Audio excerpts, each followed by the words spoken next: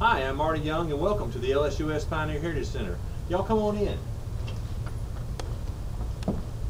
Okay, we're in the Webb & Webb Commissary, and the Webb Commissary serves as our welcome center here at the Pioneer Heritage Center. The Webb Commissary was moved to the university in the early 1980s and was originally built in the early 1900s. It serves as our welcome center, and here's where we describe how this major trend from into sharecropping would take place. It's also where we talk about some early Louisiana history, and we just gear everyone up for our tour of the facility. The commissary served a very important role, just like stores do today. This is where the pioneers would have come to buy things like sugar and cornmeal and flour and coffee, or if they needed tools of any sort, they would have come here. They would have bought their cast iron cookware. They would have bought coffee pots. They could have bought medicine here. And they could have even used, if you'll see behind me right here, you could see they could even come in and mail a letter. They would also service the local post office. So these stores made and served a big major role as the pioneers came in and settled in Northwest Louisiana.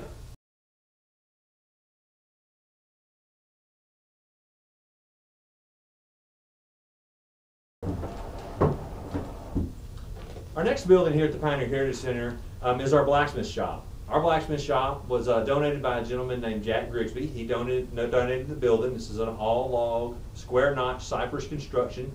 And then our blacksmith equipment came from one of our instrumental founders here at the Pioneer Heritage Center, a gentleman named Goodloe Stuck. And he donated about 90% of our blacksmith equipment from his family plantation of Jubilee down in DeSoto Parish.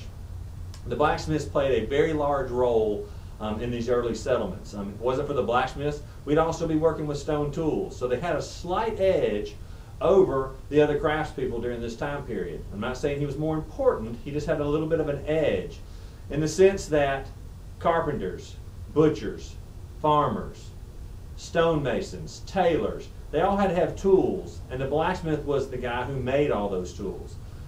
He made the scissors, the needles, the plow points, the axes, the shovels, the hammers, the hinges, the nails. So he was very instrumental in moving us into that industrial age and bringing us out of the rural lives that we were all accustomed to during this time period.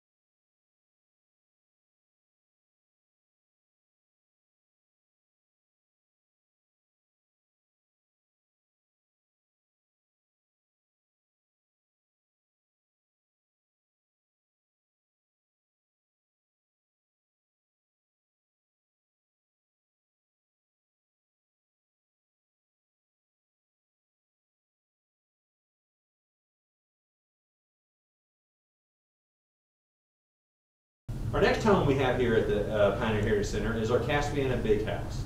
Built in 1856 by Mr. William Joseph Hutchinson. It was one of two homes he had. Caspiana was located on the Caddo side of the Red River and sits about 11 miles south of the university here on Highway 1. His other plantation he had was over in Bossier Parish called Evergreen.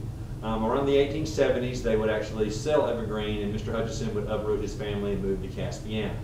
The Caspiana Big House serves as our anchor building at the Pioneer Heritage Center. It was donated to us in 1977 in a joint venture between the university and the Junior League of Shreveport. The Junior League found this building, saw the importance of saving the Northwest Louisiana history, and so would begin the small embryonic portions of what would become the Pioneer Heritage Center.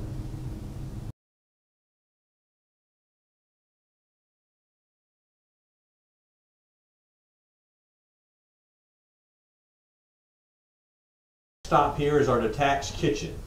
The detached kitchen came also as another donation from the Webb family, just like our general store, and we converted the little one-room home into our detached kitchen. Kitchens were detached from the homes simply because of the heat that we generated every day with a cook fire. You didn't want to cook fire and have heat in your house in August, but the main reason being because of the threat of fire. If a fire was going to break out, the kitchen was the most likely spot it was going to happen. And you did not have it attached to your home because it was easier to allow your kitchen to burn down than to watch your entire house burn down. Most things in the kitchen could be easily replaced.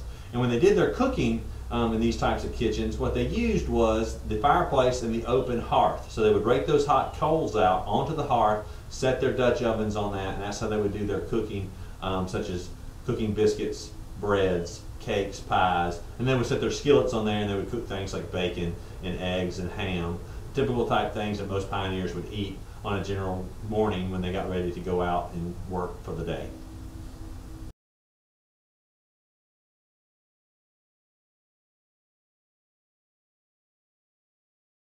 Our last stop on the walking tour at the LSUS Pioneer Heritage Center is our doctor's office.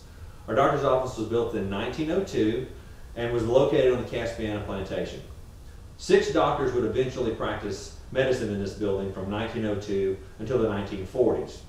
Now today, during our educational tours, what we use it for is we do a great comparison of what happened when the pioneers were settled here versus what goes on today in the medical world.